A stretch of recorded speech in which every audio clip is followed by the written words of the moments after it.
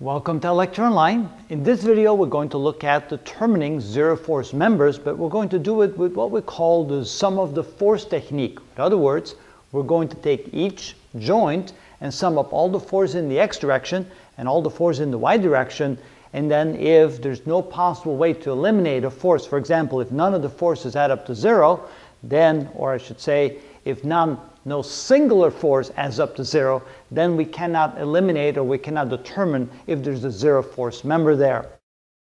So here we have a simple structure. We only have 4 joints. We're going to take a look at each of the joints.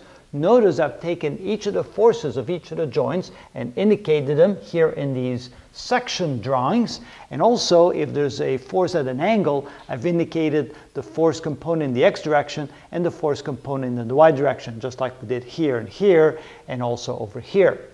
So what we do at each joint is we're going to sum up all the forces in the x direction and the y direction, the sum of the forces in the x direction, and they should add up to 0. And the sum of the forces in the y direction, they should add up to 0 as well. So let's take a look. On joint A here in the x direction, notice we have one force in the positive x direction, force FAD, plus we have the x component of FAB, force AB in the x direction. Because there are 2 forces, this means that the one force must be equal to the negative of the other, and therefore we cannot eliminate either force AD or force AB.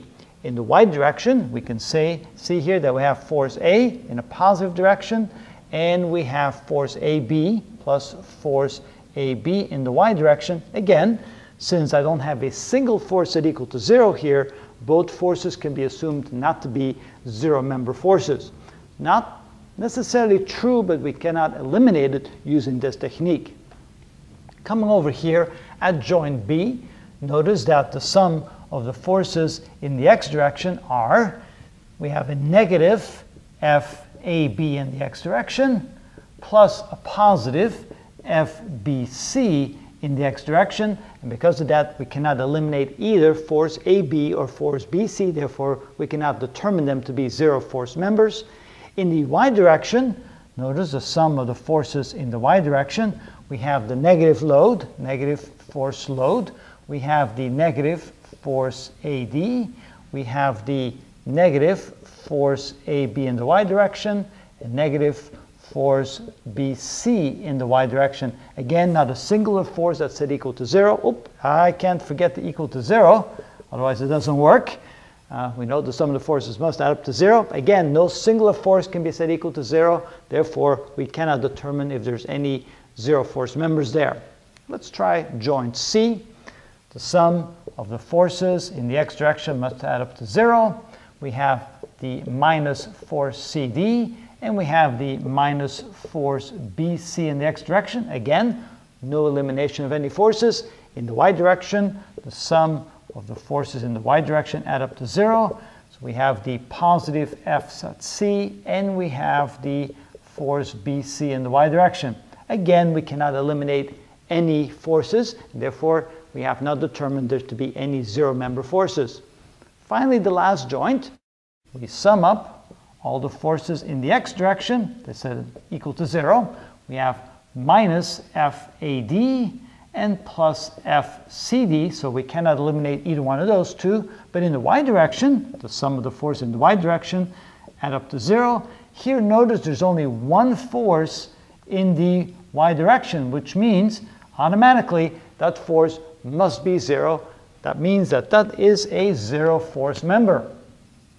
Now when you go back over to this joint right here, notice we had force AD here, and we're not able to eliminate this force because it was equated with 3 other ones in the y direction, and we could not determine that to be a zero force member. But now that we've confirmed that it is over here, this is a zero force member, therefore we know that this is also a zero force member, although we're not able to eliminate it or determine by this particular joint right here.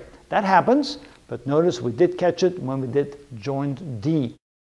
In summary, in this case there's only one joint, this joint between D and B, I should say one member between D and B that carry a zero force load. The force over here then gets transferred to these two members. None of it gets transferred to this one. And if you remember the rules from the previous video, if we take a look at this joint right here, notice it's a 3-joint member.